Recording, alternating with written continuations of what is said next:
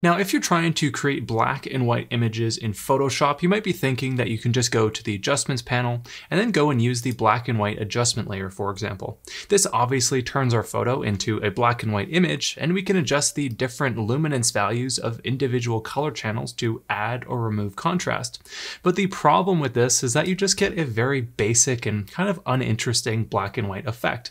So I want to show you a much better way to add dramatic black and white edits into your images with a different method in Photoshop. Deleting this black and white adjustment layer, we're going to instead create a gradient map layer. Going to our adjustments panel, we'll go and find the gradient map adjustment layer. With our gradient map created, inside of the properties panel, we'll click on the gradient preview, open up the basics folder, and make sure to select the black to white gradient like so. We'll then go and click OK. Now at this point, we currently have way too intense of an effect, but we can easily refine this using the method here. This gradient method simply changes how your gradient blends into your photo, and I'll leave a link below from Adobe explaining the differences between these different types if you're interested. But at the most basic level, all you need to remember is that perceptual will have the most intense contrast. Linear will be a lot softer in contrast and therefore brighten up the black and white effect. And then the classic mode is going to be something in between. It's not too bright, it's not too dark, it's just right. So in this particular image, I'm going to leave this set to linear, for example. Now at this point, I'm feeling that this black and white image is just a little bit too flat. I need to liven up the contrast. But rather than adding a curves adjustment layer or something like that, we can still use the gradient map to refine this effect. Clicking on the gradient preview to open up the gradient editor, we can adjust these color stops to change the intensity of our shadows or our highlights. The easiest way to think of this gradient preview is that our darkest darks are this color here, and our brightest brights are this color here. But by clicking on one of these color stops and moving them over, it's going to tell Photoshop that we want a larger area or a larger exposure range of our photo to be totally black. And in this case, it's going to increase the contrast of those darker tones.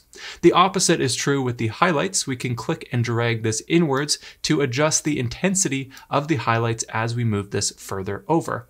You can refine these as needed until you're happy with the result, and every photo is going to be a little bit different, but this makes it super easy to refine the contrast in your image. Once you're happy with these general stop points, we can go and adjust this midpoint here to refine whether our darks or whether the highlights dominate more of our photo. This is a great way to further refine your effect without having to use any other adjustment layers or dodging and burning, for example. In this particular case, I'm happy with a little bit more shadows in my image, and we'll call that good enough for now. I'll click OK. So now with this basic idea understood, we have a little bit more of a rich and interesting black and white photo, but we can take this one step further in the next example. But before we get there, if you have a hard time remembering anything about the gradient tool or any of the steps we've discussed so far, I've left the cheat sheet below this video explaining all the steps that we covered in this video, so you have an easy reference guide to refer back to later on if needed. Again, that's below this video if you want to get access to that. Going into example 2 here, I've already gone ahead and created a gradient map. In this particular image, since it's a lot more of a high contrast photo to begin with, there's a really bright sky compared to our subject. That means that I'm using a different method for this particular gradient.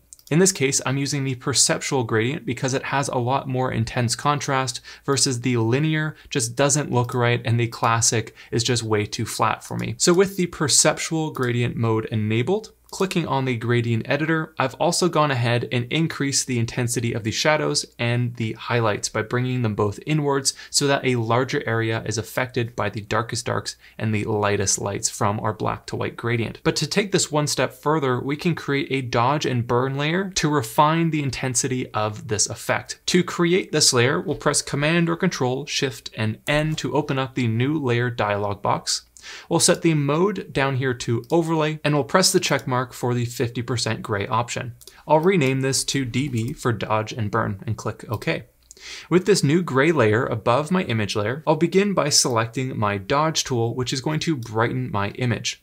With the range set to highlights because I want to affect the brightest areas of my photo, and the exposure to a relatively high amount, such as 50%, I'm also using a soft round brush in this example. With those settings good to go, we can now click and drag anywhere over our image to add some extra highlights to different parts of our photo. This can be nice to add a little bit of extra interest around our image, and if anything feels too intense, you can go to the exposure slider and bring this down in the options bar.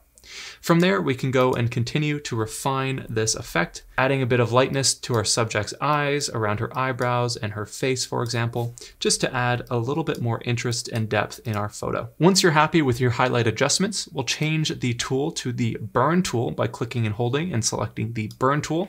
This time we'll set the range to shadows instead of highlights, with the exposure set to 50% and the same brush settings as before.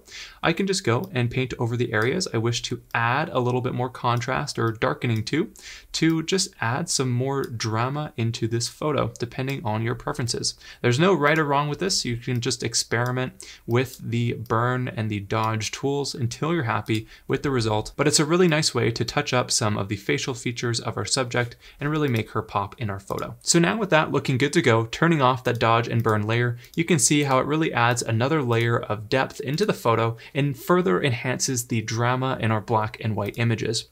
This is a totally optional step outside of the gradient map, but I think it's a really helpful one that can further enhance your black and white images depending on what you like. Now I know we covered a lot in this video, so if you haven't already, make sure to download the free PDF cheat sheet that I created below this video covering all the steps that you learned here. That way you have a handy reference guide if you ever need it in the future. Now that you understand one basic use of gradient maps in Photoshop, you can use this tool for so many other color grading effects in your edits. To learn more about how the gradient map tool works, just click this video right here next to see my in-depth guide about gradient maps in Photoshop. I hope to see you there next, so just click the video right here to watch.